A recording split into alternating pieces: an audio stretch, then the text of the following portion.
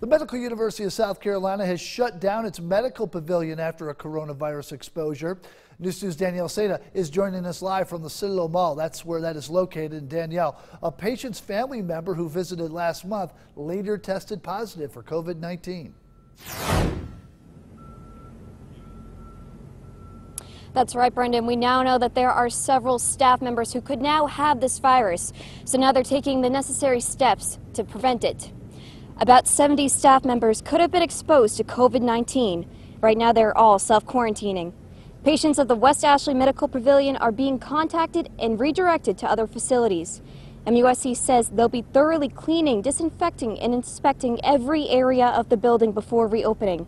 They tell us they want to make sure this virus doesn't hang around in their facility and that it doesn't affect those in their care, especially people with pre-existing conditions. We have a lot of people in the low country that have issues with their lungs. We have a lot of people in the low country with diabetes, and we have a lot of people in the low country with heart disease. And so consequently, we're trying to do a public service to them by socially distancing ourselves to actually protect their quality of life while protecting our quality of life.